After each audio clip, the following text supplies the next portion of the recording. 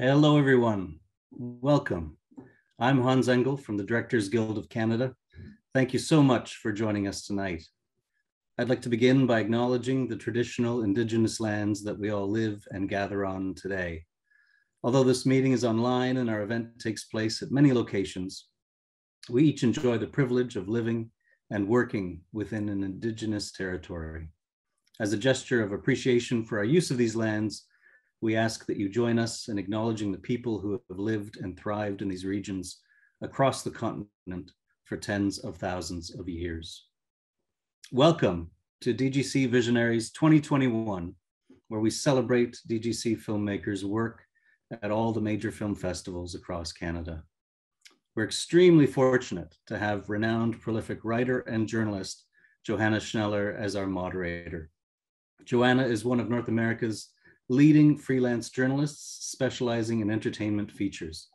She's profiled some of the most prominent actors and directors of our time, and her cover stories have appeared in every major magazine, including Vanity Fair, InStyle, Premiere, More, and Ladies' Home Journal.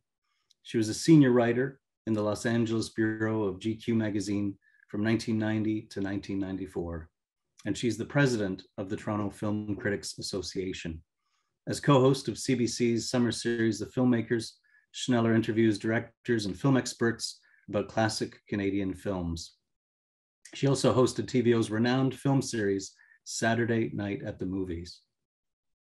Our featured director tonight is award-winning director Michael McGowan, whose new film, All My Puny Sorrows, is at TIFF and SIFF and likely many more festivals this year. Michael wrote, directed, and produced the adaptation of Miriam Toews' international best-selling novel starring Alison Pill, Sarah Gadon, and Mara Winningham. Previously, Michael wrote, directed, and produced multiple award-winning films and TV series, including Still Mine, Score, a hockey musical, 1 Week, St. Ralph, and the series he created, Between, which was the first Canada Netflix co-production. Welcome, Michael McGowan and Johanna Schneller. Come on in. I like the applause. Welcome. We have to make it seem as sort of live as we possibly can. So there's the audience for you. Thank you so much for joining us. Before I turn it over to you guys, I'd just like to point out to those tuning in the Q&A button at the bottom of the screen. That's where you can type in questions. Johanna will be watching and looking for your questions as they come in. She may not be able to get to all of them, but she will certainly try. Also a reminder that you can choose your screen settings with the view button in the top right-hand corner. That's it for me. Really looking forward to this. Over to you guys, and see you at the end. Thank you. Hans, you gotta love directors, the Directors Guild putting in an applause for us. I think that's fantastic. So Michael, you and I saw a screening of All My Puny Sorrows together, which was fantastic for me. But I have to wonder if you could hear me in the screening, snorting and gasping and laughing and then sobbing when the credits rolled. Actually, the credits began to roll, and I had that kind of like overwhelming emotion came over me, and I was rummaging around in my purse for a Kleenex, and all I found was a spare mask. So I ended up blowing my nose into a paper mask, and that is my COVID story. But I wondered if you could, if I was annoying you by snorting away over there. No, because I told you before the screening that I was not going to eavesdrop on your experience of watching the film. So, I mean, because I was there to check the DCP really. So I was sort of making sure there's a final QC that everything was good. So I had purposely put myself far enough away from you that that I wouldn't be tempted to watch your reaction. And I couldn't, like, because of the way the seats are at the Bell Light Box, I was not interacting with your experience at all. So no. Oh, good. Oh, good. There were a couple of times there was like there was a couple of very sharp little noises I found myself making because the dialogue is so fantastic. But for people who don't know All My Puny Sorrows, the story, the book, or obviously the film, can you just give us a brief synopsis of the arc, the gist? Sure. I mean, it's a book by Miriam Toews. Comes out of her her lived experience. And it's really a love story between two sisters, one who wants to kill herself and one who obviously wants her to live. And it's also the mother and these three women and how they interact in the story of what's going to happen to Elf, whether she's going to decide to live or not. And yeah. Does that summarize? Do you think that does justice? Very well, yes. And the book is a much sort of bigger span of time, and you really distilled the script down to these conversations between the women, the sister and the mother. And I think you did a brilliant adaptation. What was your pitch to Miriam Toews to get her to say yes to you as the writer-director? I don't actually think I had to pitch her. I just got in contact with her and told her how much I loved the book and that I wanted to do it. And I don't think I know she didn't ask me to pitch her how I was going to do it, because I was sort of so certain it would be easy and that I'd have no problem doing it. But I really actually didn't have a clue. So she was gracious enough to let me option the book. And I sort of spent a year staring at it, trying to figure it out. And I really did think it would be easy. I thought I can write fairly quickly when I get going. And I just thought it would be easy, and it wasn't. And it really stalled for me, so much so that I think optioned for a year and a half, and the option was coming up. And I really had no excuse why I hadn't shown her a draft, or I just basically stopped communicating with her. Not like she was asking me or anything like that, but I did go very quiet and was just mostly out of embarrassment. Was it like Adaptation, the movie, where you just got a little clammy every time you thought about it? Like, what do you think was the problem, and what snapped you out of it? I think the problem, like you said, it sort of, I was able to distill it into this condensed time. And there's a lot of flashbacks that we use in the film, but in the book, it spans over a longer period of time. And I needed to sort of get rid of that. And also, I mean, it's Yoli's story in the book, and it's Yoli's story in the film. But I kind of needed to figure out what her point, what her through line was, and what was the tension for Yoli. And I went out to dinner with Miriam, sort of to confess my idiocy. And at that dinner, not that she said or we were really even talking about how I was going to adapt it, because she was like, good luck. Not in a bad way, but we just went to dinner. And I came up with this idea that Yoli was trying to restore balance in the universe. And once I sort of had that as sort of a point of tension, then it was easy to figure out the rest of it. And it's always funny when you're writing that something sort of so simple as that can unlock everything else that you're trying to figure out. And it was, I mean, I went through a bunch of drafts after, but really I kind of had the core of the film that we ended up shooting after that. Wow. Yeah. Now, okay, so this is kind of a tricky question, but I feel like it's 2021 and I have to ask you. You are a white middle-aged guy, and this is a book by a woman about three very strong women characters. Did you ever, for a second, question whether you were the person who should be writing and directing this story? I think you do that. I think, at least I do, go through the rubric of why should I do any project that I'm going to theoretically commit years to. And I think that because that Miriam gave me her blessing to do it was enough of an impetus to go forward and to do it. And I do think that, I have daughters, I'm married, there's a lot of women in my life. So I wasn't sort of going to a territory that I had no idea about. And I really thought that the important thing that interested me wasn't it was a quote unquote women's story, that it was just a story of three really powerful characters that I was interested in exploring against a backdrop that I hadn't really considered before. And so I sort of didn't go, okay, it's a woman's story and I'm a man. It was like, okay, these are fantastic characters. I think my sensibilities as a writer and as a filmmaker align with that. And then couple that with Miriam's blessing. It felt like, okay, I'm fine on that.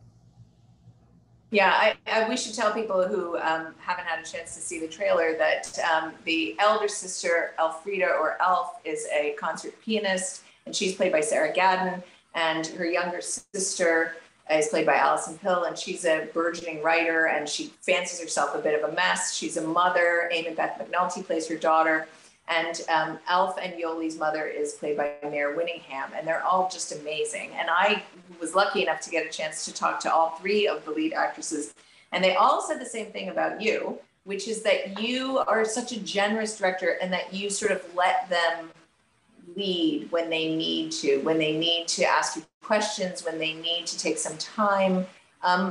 Is that normally your style, or was that particular to this film, do you think? No, I think that's normally my style. Like, I'm confident enough as a director that I can see the shots and I know what we need, but I don't go so, unless it's a really complicated stunt, don't go so far as to shot list, okay, here's what we're going to do. Because to me, it's like when the DP and I would sort of look at, or with the art, with the production designer stuff, we sort of look at the space and say, we're going to be in this general vicinity. And then so much stuff is going to come out in blocking, and questions are going to arise that if you're sort of trying to sort of tick off a shot list, you're kind of missing the alchemy or just the magic that happens. And so I didn't really think it was, and earlier in my career, I remember doing this scene with James Cromwell. It's not that earlier, Mike, but he wanted to move in a certain way. And I found myself getting kind of defensive about it. Like, well, I've got this idea. And I'm like, well, just listen to him and then see what he says. And if you think it's a worse idea, you should be able to articulate it. And if it's a better idea, it'll just make you look better. And really, really good actors.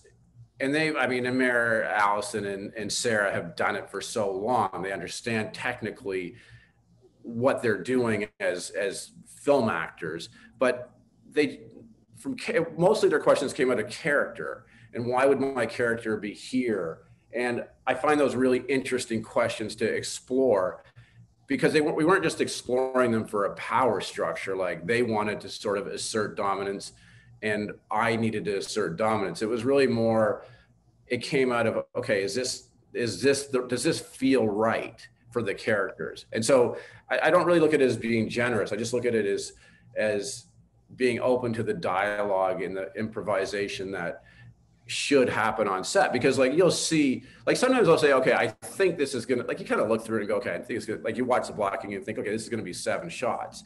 And then a lens will come up and go, oh, and the operator will just like move something from, one to another, just save you a shot. But if I was being really prescriptive, I would have just put myself in a corner and not let everybody else do what they do best. And so you're always kind of just watching and massaging, or at least I am, rather than this is how we're going to do it. And it's the way I've always worked, and it seems to be a pleasant way for me to shoot. I don't know if it's right or wrong, but I just like doing it that way. Yeah. And this you shot entirely in COVID. That's right. The whole thing was start to finish shot in COVID. So talk about what you thought that would do to the filmmaking process and what it ended up doing instead. Well, I was worried that it would slow it down just because of all the protocols, the testing, the masking, the cleaning of the set, everything that we have to go through. But in reality, we had enough infrastructure just because of the number of people we need to hire for that it really didn't impact us in terms of time, which is fantastic. So we shot this in 20 days with 1 camera. And I mean, it's the shortest I've shot a feature, but we were really kind of we actually we actually condensed the day. We shot it in North Bay, and we were going to shoot it at Nipissing for 6 days, where their COVID cases were rising. We just scouted this thing, and there was set design. It was we'd really gone down quite a long way on this location. And then they just shut us out. We did everything we could to try to get it back, and we couldn't.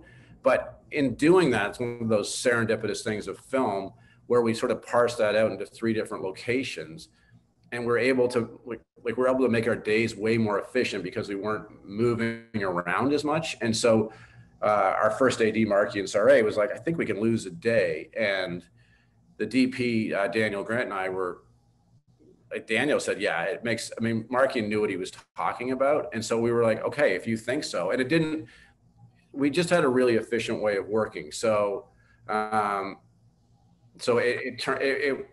it didn't slow us down. And also too, I think because a lot of people hadn't worked a lot, I think we all kind of thought it was a bit sacred to be able to make a film during COVID. And I think there was just that sense of like, there's always, for me at least, a sense of like, this could go down any day. Like I was counting down the days way more than I ever had before, not because the shooting was particularly hard, just because, like you said, we lost Nipissing. We had 3 false positives during shooting, of which I was one. So we had to go down for a day and a half. You just kept thinking like, it's not going to take much for this thing to, and then because we shot in November to December, if we had really gone down, where like everybody was going off to different jobs, our leads. So it was going to be really hard to finish it if we did. And yeah, like we sort of got to the spot where I goes,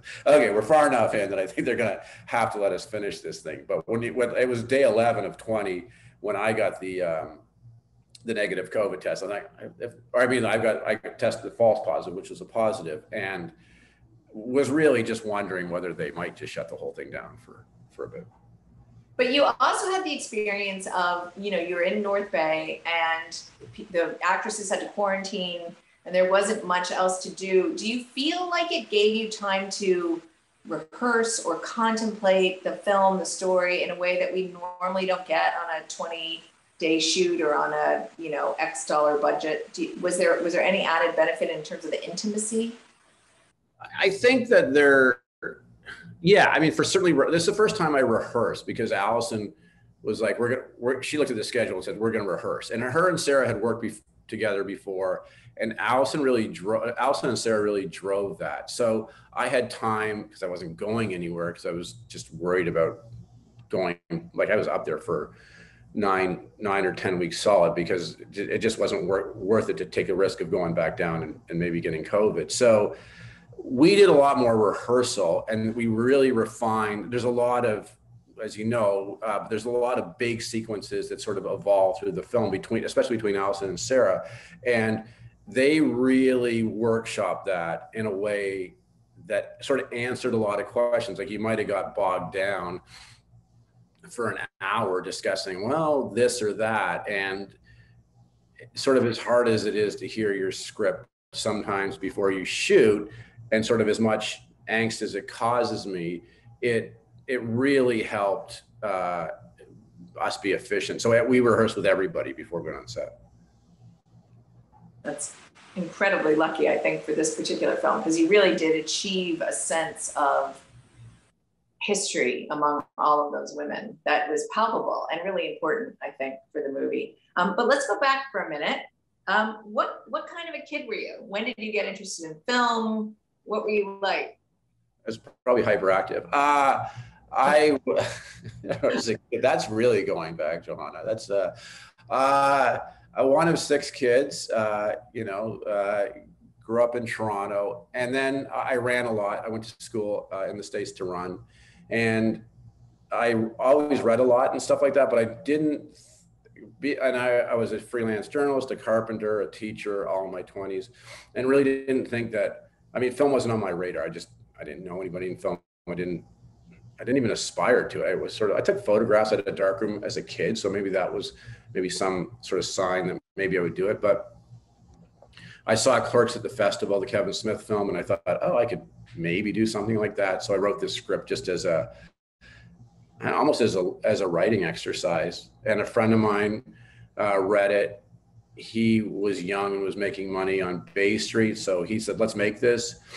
So I drew a little thermostat graph. We had a limited partnership. We had a budget, and we were going to have another director do it, and who wasn't really, we didn't feel like he could pull it off. And so my friend said, why don't you direct it? I'm like, well, I don't know anything about directing. He said, read a couple of books. So I read a couple of books, and really that was my dog Vince. And it was definitely like making a student film. Like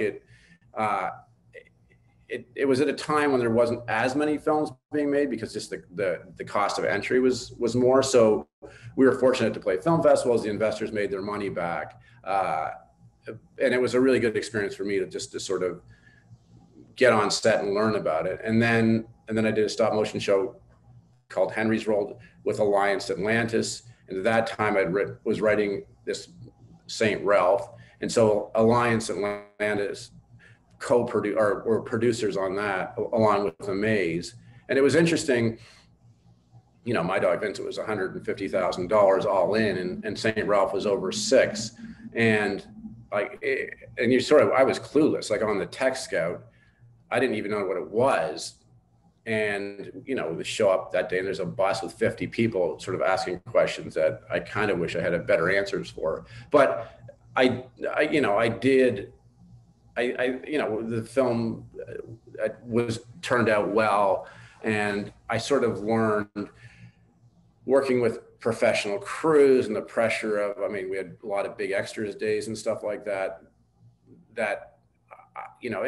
and because I had a lot of authority, I think because I wrote the stuff, I was never trying to prove myself as a director when I didn't know anything. Like I was just assuming I was the stupidest person on set. They have this joke that the only entry level position on set is director. And there's sometimes a lot of truth to that. And I embraced it rather than,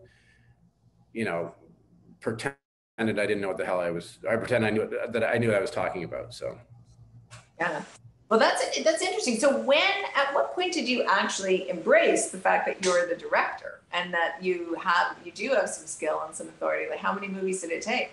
Well, I always had an opinion of what I wanted, right? So I was never like, this is the way we're going to get there. But and that's the thing, I always relied on the people that knew more than me I could articulate, because I had written it, what I was looking for. And I also think I had the ability, sort of like the Nipissing thing, to go, okay, when this doesn't work out, that ship has sailed. I waste no time lamenting that. Like once I know it's dead, like we're not getting Nipissing, I'm like instantly pivoting. And same thing with being on set in the day, that I do think the directors really make their money when the day goes to shit. And because most people can direct a very simple scene, and then and I always started with that. What's the basic what's the basic stuff I need for a scene? And then how can I elevate and how can I make it interesting? And the more you do it, the more skills and you learn a ton in editing and all that kind of stuff that we can do this next time. You see your mistakes, but you also see, okay, this works, or we can do it this way.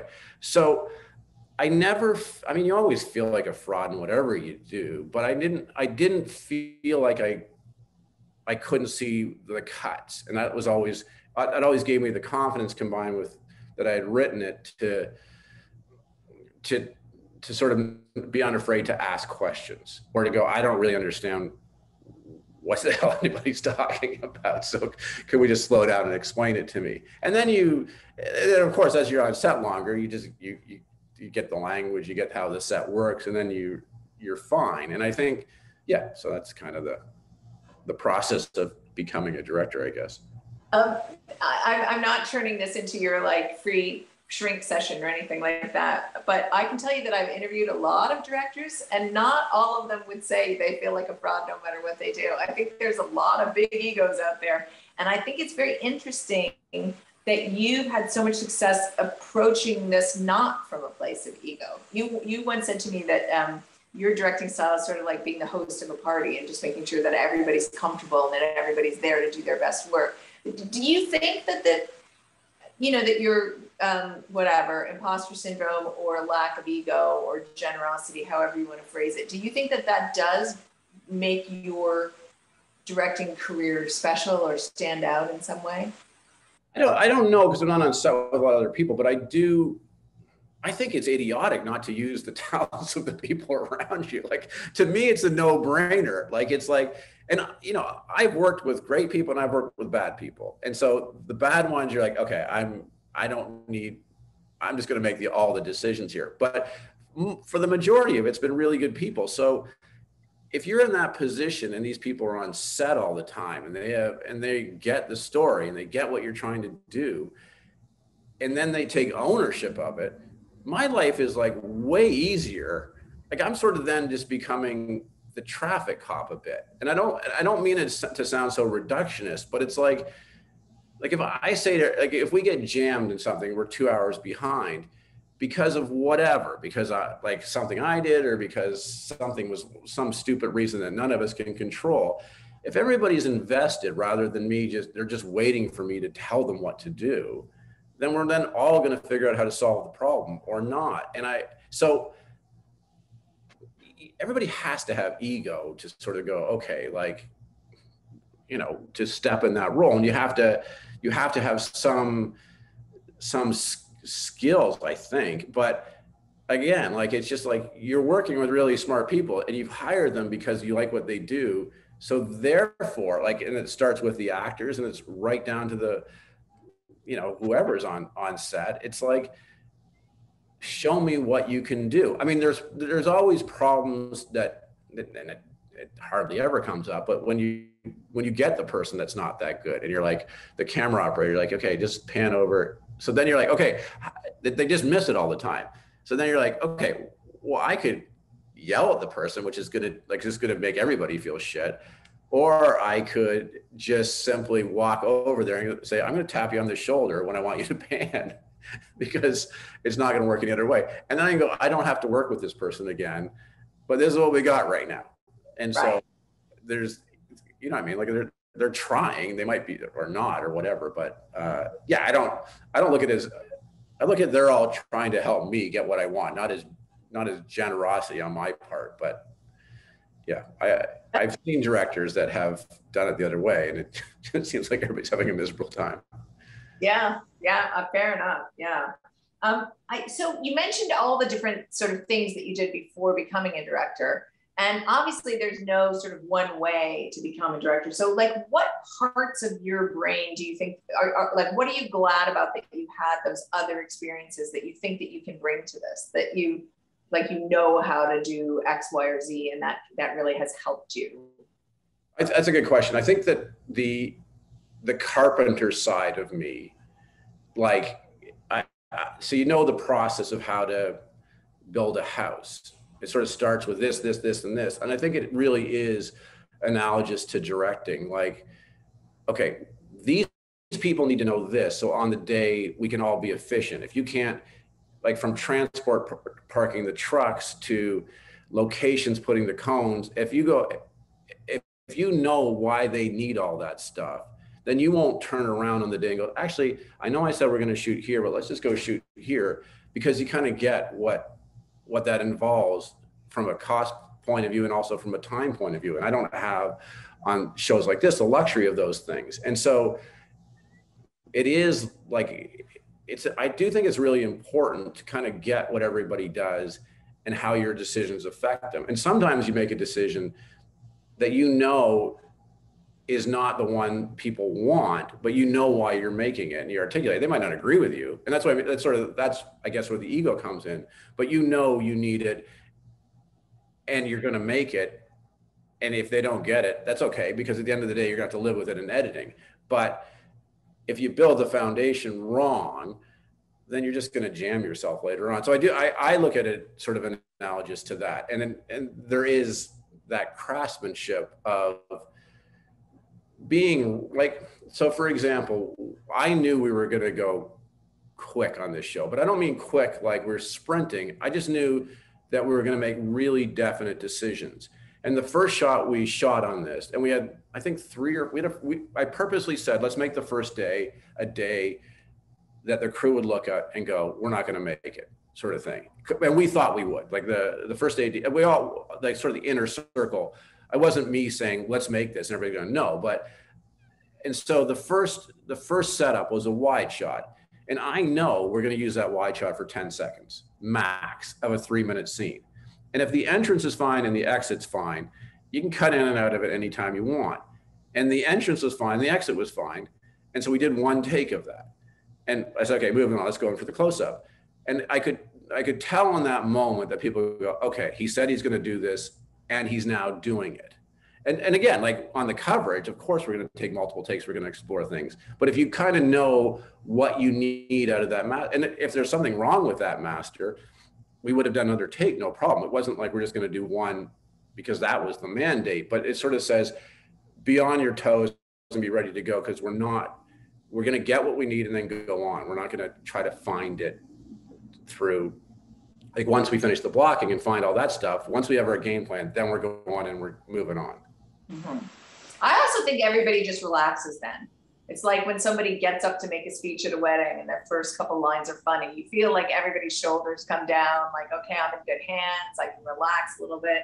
I think if you're confident enough to keep it moving like that, then people know that you know what you're looking for, which I think is very reassuring, right? And that's the thing about, you can spend time on the blocking, like figure out those, don't be afraid to spend the blocking going, okay, well, this doesn't work. Let's take 10 minutes to make everybody happy here. But once we go, okay, now we know the 5 shots we need, I'm just listening for nuances of performance, not worrying about anything else. You know, there's this theory that if you look at somebody's filmography, you can see a biography, that you can see sort of what they were interested in at any given time. Your output is so varied. I mean, you've done a story about an elderly couple fighting to build their home. You've done a hockey musical. You did a, motorcycle road movie, 14-year-old long distance runner in St. Ralph and stuff. Your tastes are hard to pin down. So do you think that helps you or hurts you as a director? And do you think there were biographical elements in all of those stories that you were interested in those times in your life?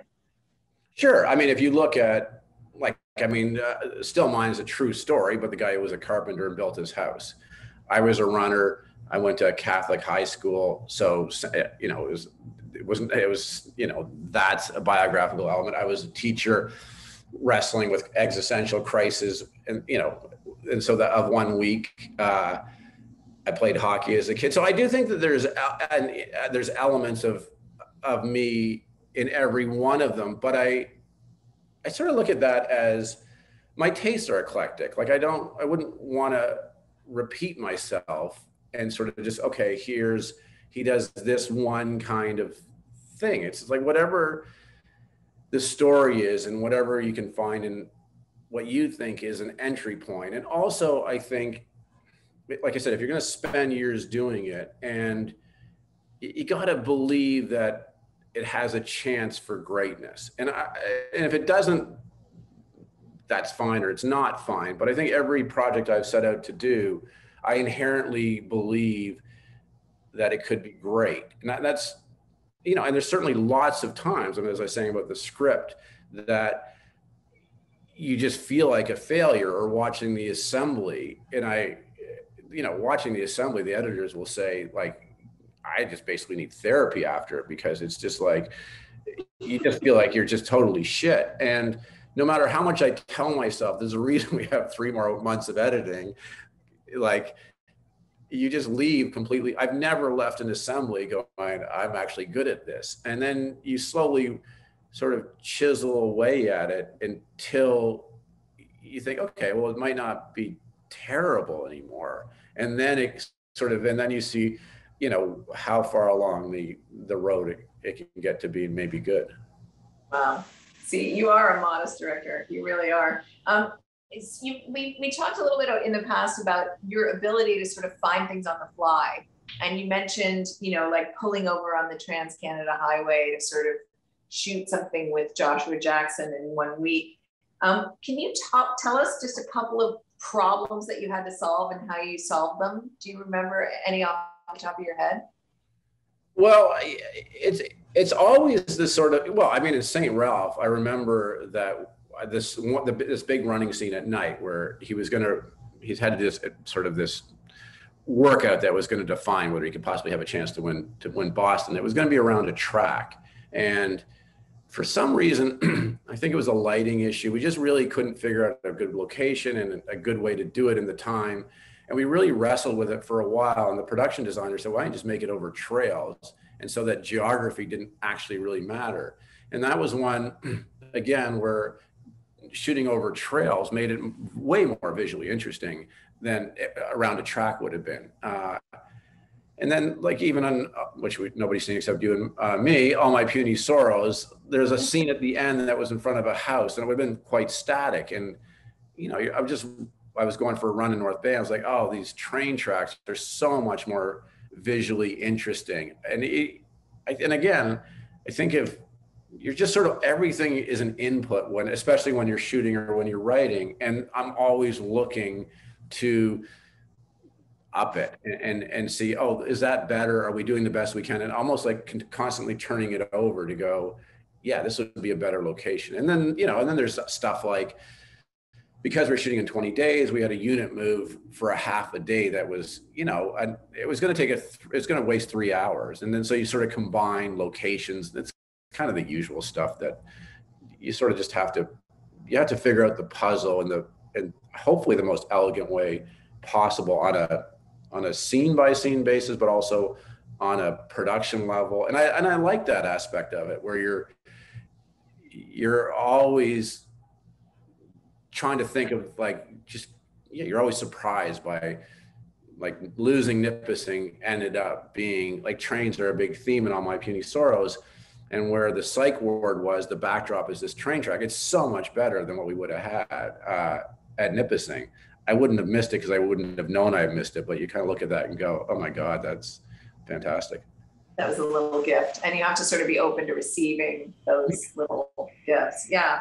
So, I mean, obviously you've worked a lot, you've done a lot of different things, but every director has downtime and times when projects crash. I don't know if there's any that you can talk about, like a special loss that it was hard to get over, or just in general, like, what do you do during your downtime? How do you handle it? How do you keep the faith that you're going to have another project?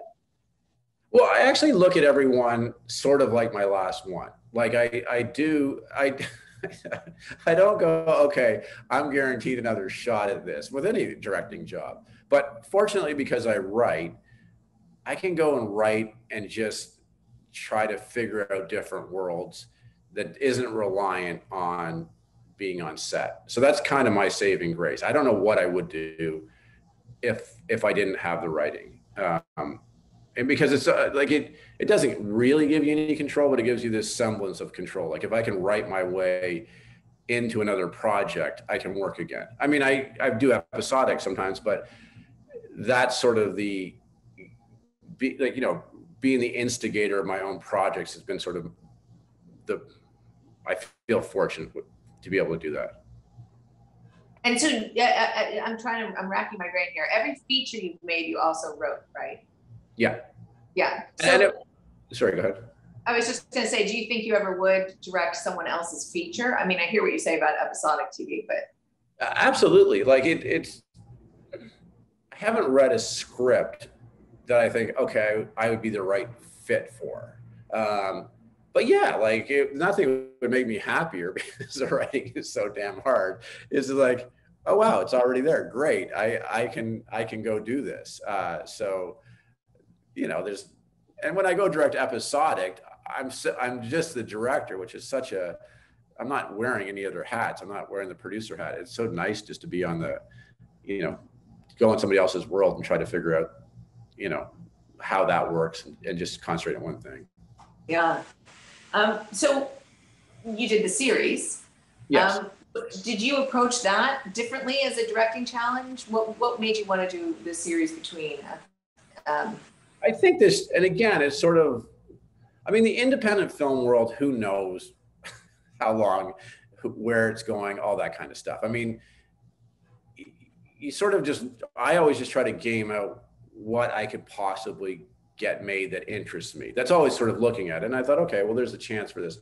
And the thing that's nice about series, like we did 2 seasons of it, is that you're working with more writers. It's way more collaborative. And I mean, obviously making the film and post and all that is really collaborative, but it's nice being on something more than just 20 days on set. And so, and I think, it's not an original thought, but prestige television, it's really becoming the new indie film, or has become the new indie film. And I do think that that's sort of a better place to work, as if you're lucky enough to do that.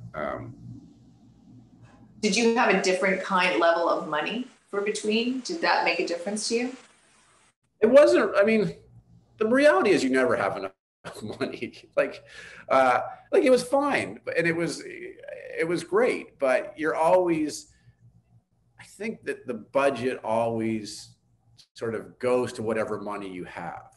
And I think, like, if we had twice the budget for this film, we would have paid the stars more. The unit would have got bigger. There would have been more people involved. And you and I were talking earlier, and I look at trying to do films on a smaller budget, not with an asterisk, but just as a different viewer experience than a $200 million film. So there shouldn't be an asterisk. It should just be a different viewing experience. And I've always felt like, fortunately, we've had enough money for all the films. Like you're making choices, but I never thought the choices, like the wrong choices, were made because we had a lack of money. It's just because of my own idiocy. But it wasn't like, you kind of work on the box. Like, for example, one week, it was originally like, St. Ralph, I think it was around 6 million.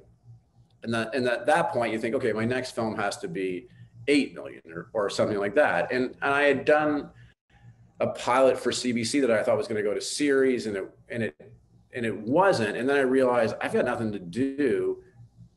Maybe I can make 1 week way cheaper than I thought I could. And I think that really helped us because we were so free to really just go, like, there was no footprint. So if you want to shoot in a hotel room, you rent a hotel room.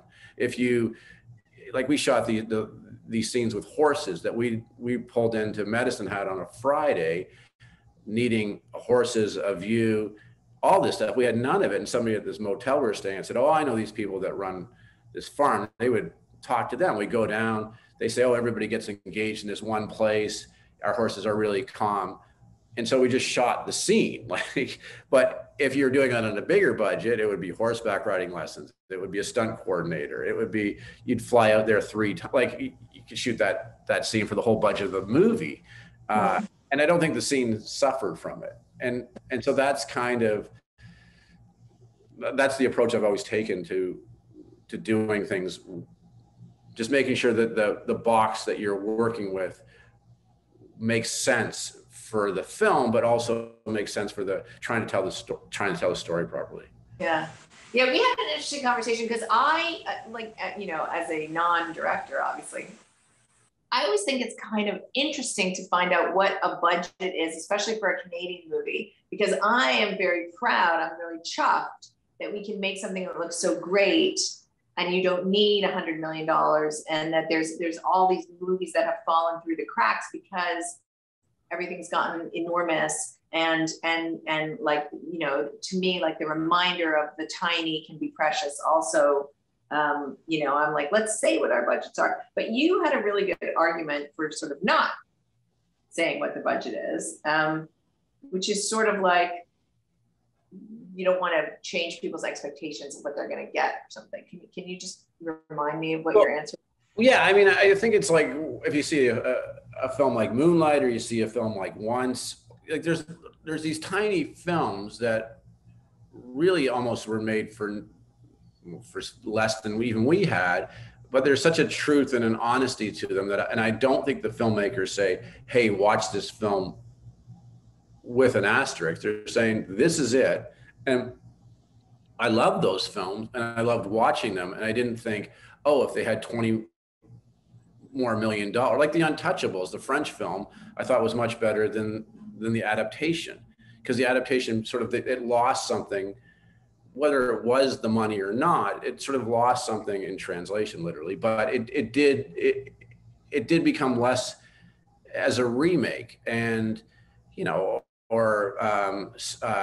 what's the Quebec films that Vince Vaughn made the remake? Starburst.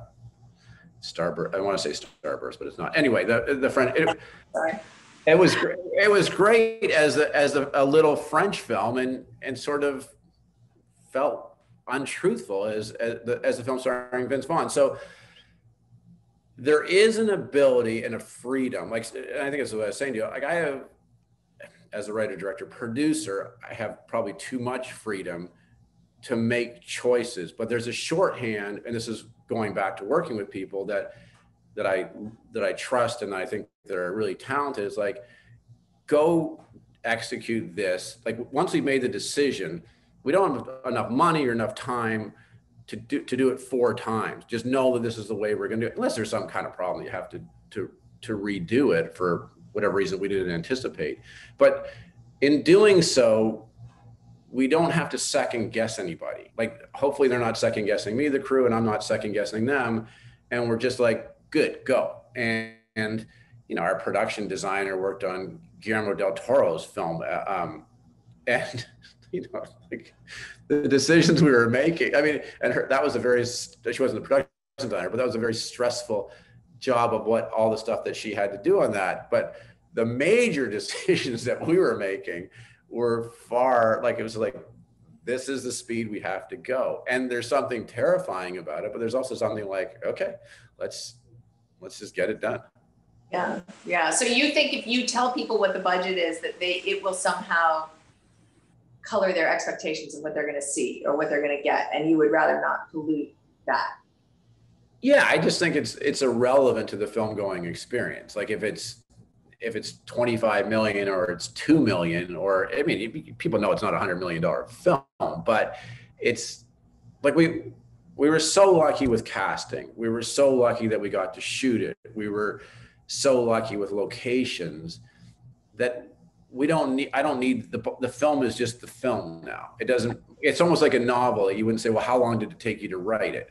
If it took you 10 years, is it going to be a better novel than if it took somebody 6 weeks to write it? Not necessarily. It's just, I think the film should stand for what it is, not for what it costs. Because I'm not saying I don't believe this with any of the films, that we needed more money, because we figured out a production model that worked.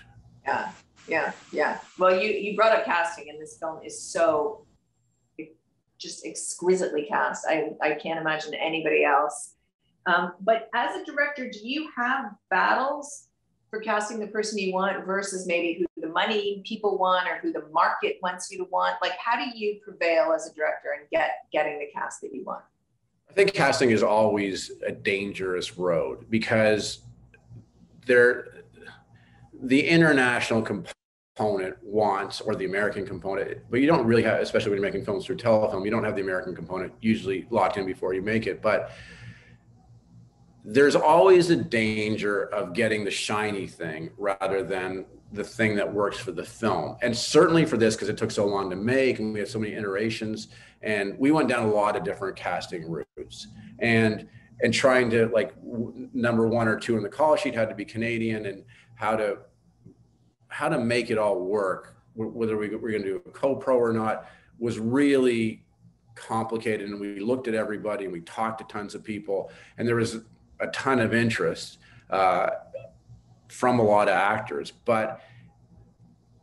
And then you just got to get lucky because then you're like, okay, because we're really late in the game. Like, I think we didn't really get the green light till, I want to say, beginning of October of 2020, or maybe even the middle of it. And we were shooting a month later. I think I might be wrong in that timeline, but so and you can't make offers to people like, just like, okay, but you don't have the financing. So if you don't know, it's always this cat and mouse thing. So we had a great casting director, Heidi Levitt, who was really good at and she's out of LA, was really good at navigating that for us. And, but it is funny thinking of all the iterations and then going, thank God we ended up with this. Cause it could have easily, I don't have the luxury of saying, okay, I wrote it for this person. Certainly actors I've worked with, you could, and I've worked with them, numerous times, some of them, that you can bring them back, but you couldn't go. But I do think that it does drive the international in a way that's probably, in this case, it was fine, but it could be dangerous for sure. So how do you stand up for the casting that you want? Like, how do you, what's the formula that you say, like, you have to trust me, or? Well, eventually the train leaves the station. We've got Gone. Too late. like I don't mean it like you. You could have the best actors in the role, and if the film is shit, it doesn't make any difference. And I think that the fact that the international in this film component of the financing was small enough that they couldn't really say much. They might not make any money off it, but they weren't going to lose a lot. So, and they were fine. There was no issue with them going over our dead body and me saying this, but that's what I'm saying. If in a much bigger, like there was people that were suggested that were quote unquote bigger names, that was like, no way, like it's not going to work. So, and so there wasn't a fight about that. There wasn't like, I just wouldn't have made the movie. Huh. Wow.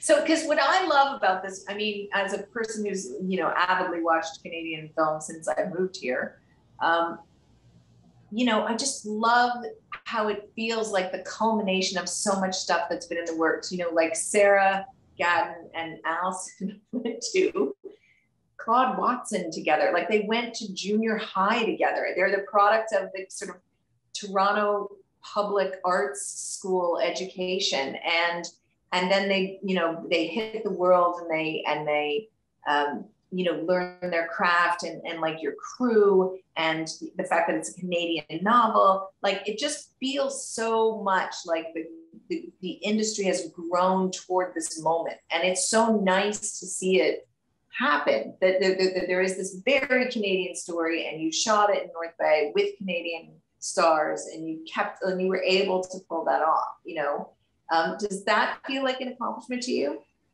I am proud of the fact that both Sarah and Allison are Canadian. Like I love that. And I think if it didn't happen, it would be fine. Like it wouldn't be like, okay, this is terrible. But I don't want to wave the Canadian flag too much. And I don't mean it like, when we had this conversation when trying to figure out how Canadian we should make it or not, and decided, call it Toronto, don't run away from Canada. Talk about, like mentioned Pierre, there's a bunch of references in there, as you know, but other people don't, that deal with the Canadian, like that are unabashedly Canadian. But I didn't want to hit people over the head with maple syrup, if you know what I mean. And I do think, and I think I try to do this all my films, like the particular reveals are universal. And I'm hoping that like any great story, it doesn't feel Canadian to people. It just feel like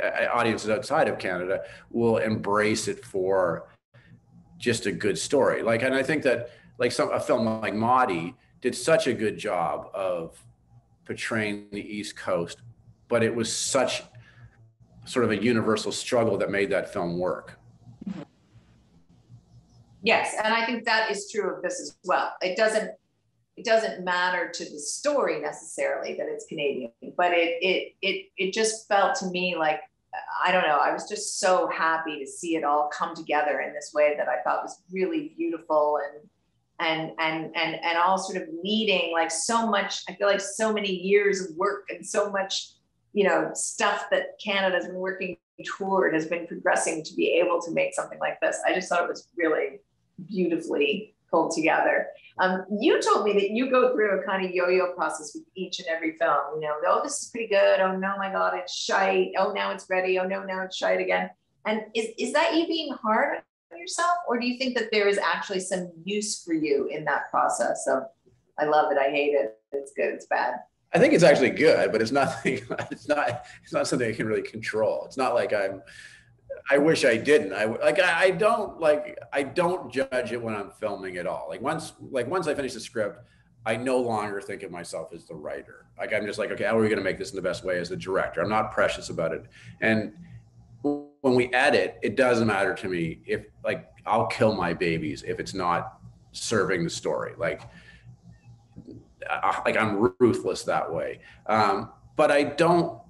There's just always that. You've got good reviews, you've got shit reviews, you've, been celebrated, you've been hammered. I think anybody that does it long enough, if you're fortunate to do it long enough, you're going to, the slings and arrows and also the accolades are all kind of part of it. So I wish I was better at just sort of accepting the compliments as well as sort of living with the negative. And I think there's nothing I think, because that's not the way I sort of live the rest of my life.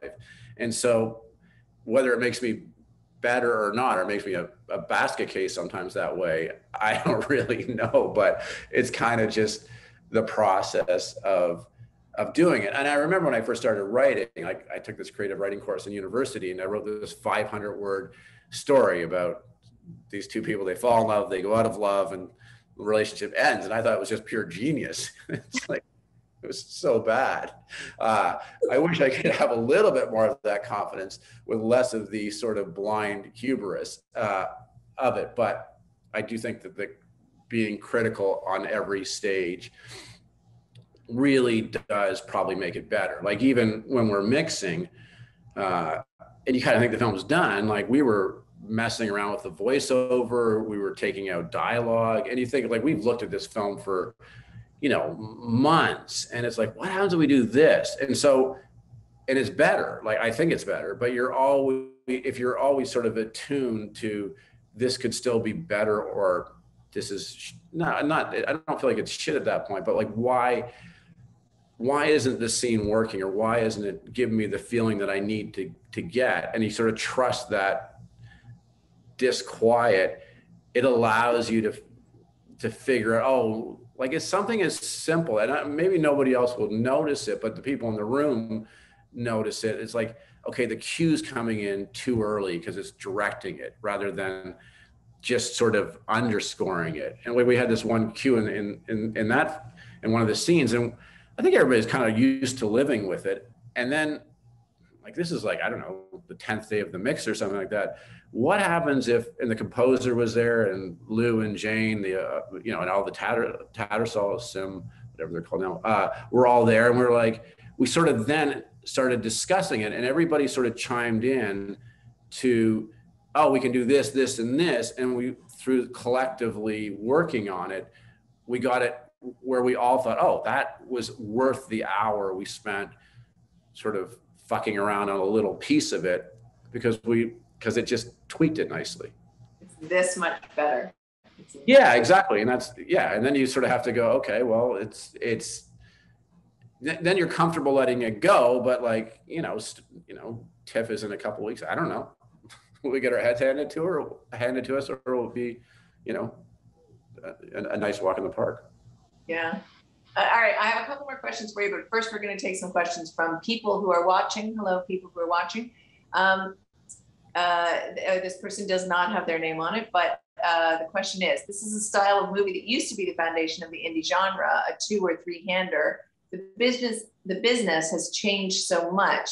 Do you care how or where people watch your films, in theater or streaming service? I mean, well, we're dealing with COVID now too. I mean, I would like them all to watch it in the theater, but we haven't really watched films in the theater for 2 years. So, I mean, I can have a great viewing experience at home, and I think lots of people can. But in an ideal world, for sure, I wanted you to see it in a theater just because I thought it would be a better experience. Yeah, I'm actually really glad I saw it in a theater, because I love the overwhelm that you get with the big screen. And it's the first film I'd seen in a theater in a long time, and I realized how much I missed it. Yeah. So yeah, I urge all of you to go and see it in the theater if you can. And so another question, also anonymous: as a filmmaker, you've really leaned into emotion so successfully with St. Ralph and 1 Week. Was this a movie, All My Puny Sorrows, that you leaned into the emotion, or did you want to restrain that because it's already such an emotional piece? You could maybe answer that question. Say that again. You could answer that question. I mean, I lean into the emotion for sure. Yeah. I think that if you're trying to sort of say, okay, this is going to be emotional at this moment, at like 78 minutes, we're all going to be crying or whatever. It's not the way I try to construct things. And people react to different people are emotional about different things in my film. But I do think that what Miriam did in the book of combining, like, sadness and despair with this incredible sense of humor is something I've done before. And that's sort of what attracted me to it. So I think this is probably my most emotional film, really. Like, but I don't think I leaned into it or didn't lean into it. And also this sort of not the serendipity, but sort of allowing actors or crew or anybody to do what they want. There's a scene where Allison is in the parking lot. And again, I've seen this, but basically she went to a place that was not in the script and she leaned into it. And at first I was like, is that right? Or is that not? And we hadn't discussed that. And then you kind of realize, oh, okay, that totally makes sense. And that's not something as an emotional moment that I thought would go there. And that's kind of the interesting thing about how it evolves. Yeah, letting an actor do their thing when they really know. Astor Burka asks, with climate action on our radar, do you include sustainable solutions in directing or making the film greener? Well, I think we shot it in 20 days, so that was pretty green. Yeah, I mean, we're always, I think this, I think the waste that we had on set with like water bottles, like I think most crew now are carrying, reusable water bottles, biodegradable lunch stuff. So yeah, I mean, it drives me crazy when I see, I won't name the department, but I think we all know the trucks idling all the time and stuff like that. So you'd have to look at it with that in mind as we evolve as an industry and we're contributing, we should be contributors to making the planet greener for sure. Yeah. Richard Berlin asks, given the short turnaround you described from when you got the green light to when you began shooting, just that 1 month period, how did you handle your pre-production, and how much of a difference did it make to your comfort level that you were the writer, so at least you knew the story inside out? Yeah, no, it made a huge difference that way. But again,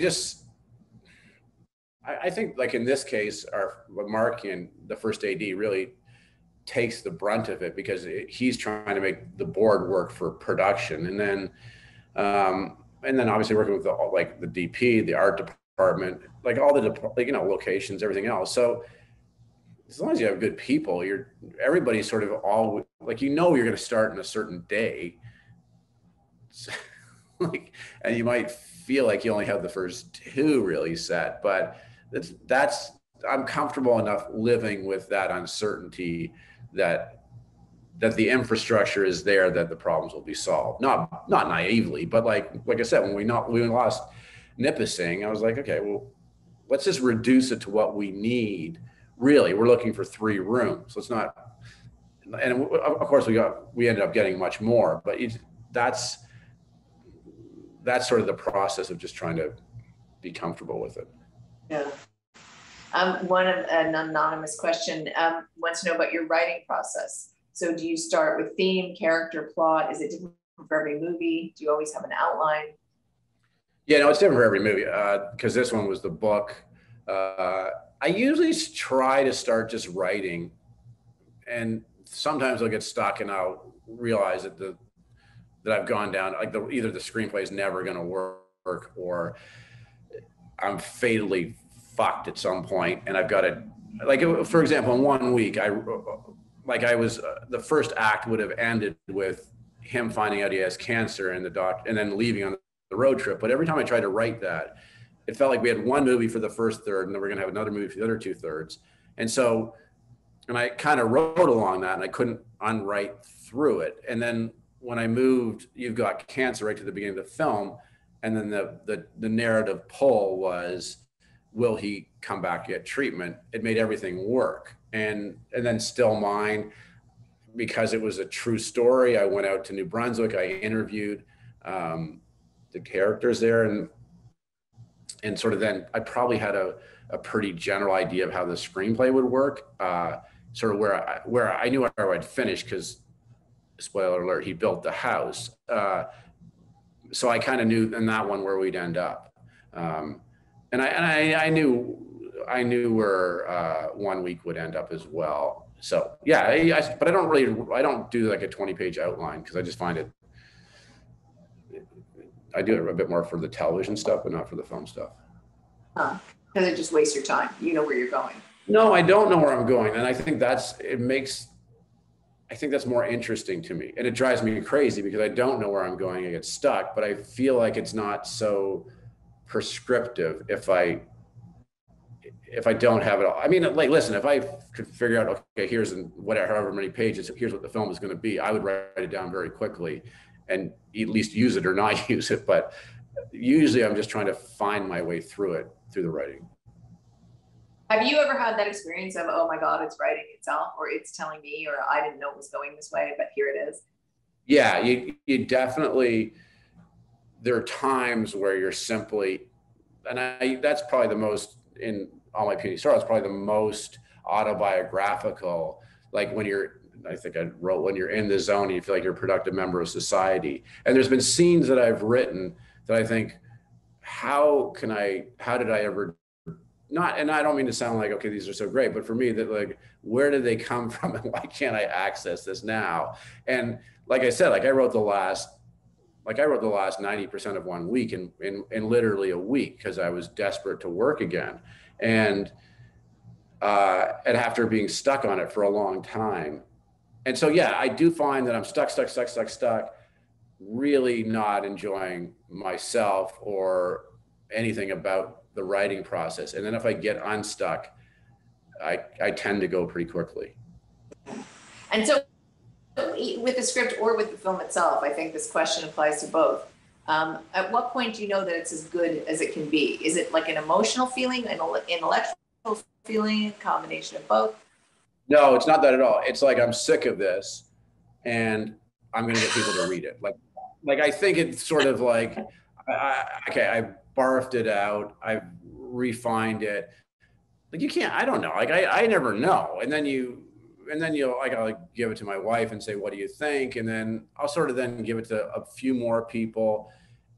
And I really do want to, and they'll tell me if it's not working. Like, I'm not looking for, like, it's great. And then you then sort of hand off to the real people and you get your head handed to you. And so, and I write screenplays for people that aren't in the film industry to read. Like, I write them as like, as a document that you could read and understand, because I think it's more important than any kind of a technical document. But then sort of like, and then you think like somebody will say, well, this is the best thing that you've written. And then you go, maybe it is, but I don't feel like that.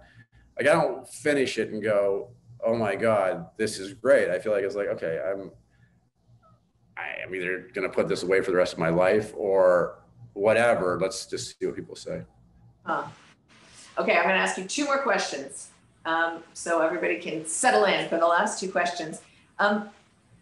What are you really proud that you've been able to put out on screen, either with this film or some of your other films, like an idea, a scene, a moment? Is there anything that really stands out where you think, oh, I'm really glad I added that to the pile of art in the world. Like, I'm glad I had that. It sort of goes back to that earlier thing that of the duality of the positive and the negative. Like, I've had people say really intimate things about how my films have changed their lives. And I've been really generous that way. And so you think, okay, sort of accept that for the praise that it is. And I've had people basically say this is a piece of shit, the same film. And so I don't sort of look at, it's almost more forward looking. Like, I don't go back, I don't look and go, oh my God, this was so great. It's almost like the story behind getting it was good. Or I do look at some of the things I've written and go, I don't know where that came from. And I don't know whether I can do it again. But I don't want to sort of go, okay, well, here's the four things that I think are great or not great. And I also think that the line between success and failure is fairly arbitrary. And I could see how, just like my dog Vincent went to the Atlantic Film Festival. I met somebody from Alliance that was in the kids department. I did Henry's World because I took a van ride with her. And then they did St. Ralph. there had to be a few dominoes that worked out. And maybe I would have pivoted some other way, or maybe I would have been doing something else entirely. And so you're always trying to put at least me, I'm trying to put myself in a position to succeed or to raise the bar or try to, as I said, try to do something great. But you also need to get lucky in so many ways. Like this film, I really feel was 49% not going, 51% going. Like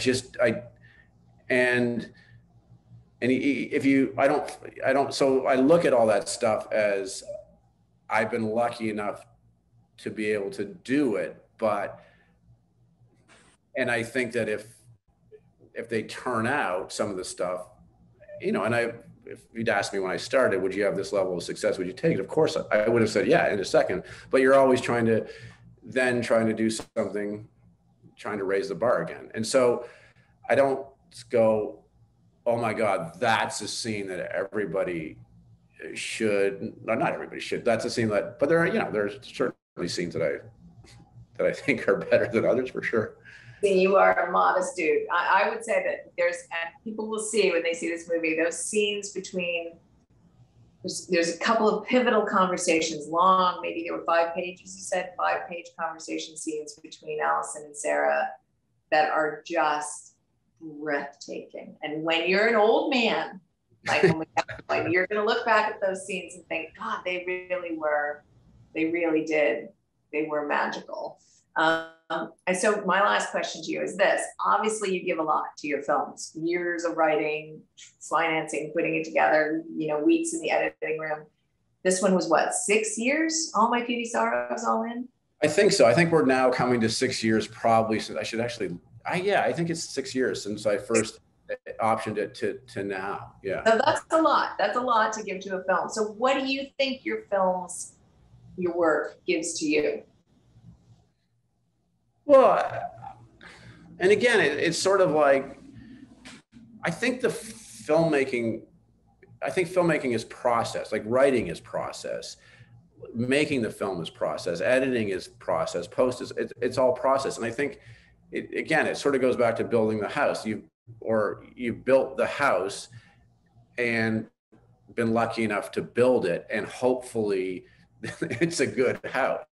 And there's this whole, because it's interesting, we're on the verge of Toronto, and there's a lot of expectation for this film. There's a lot of goodwill behind it, and you just hope that win in the sale of this film will sort of,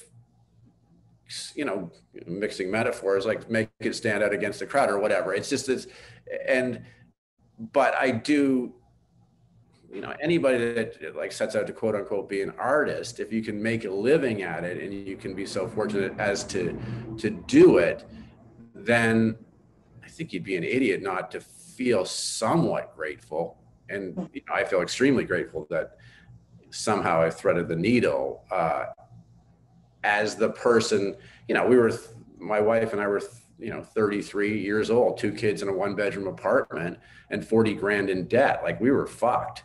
Like outside on the limb of trying and just thinking, I don't know if this is ever going to work. And so I don't think that doesn't feel that far away. And so to be able to have a career, if it all ended today, I'd be like, okay, I had a good run. I hope it doesn't, but I don't look at it and go, I deserve more, I should get more. But hopefully I can figure out a way to put myself in a position to do it again.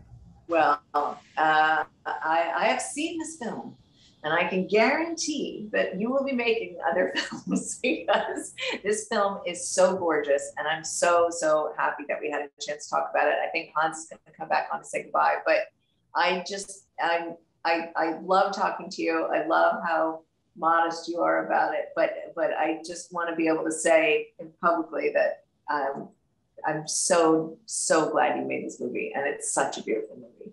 Thanks so much. Thank you for talking to us about all of it. That was easy. Thank you.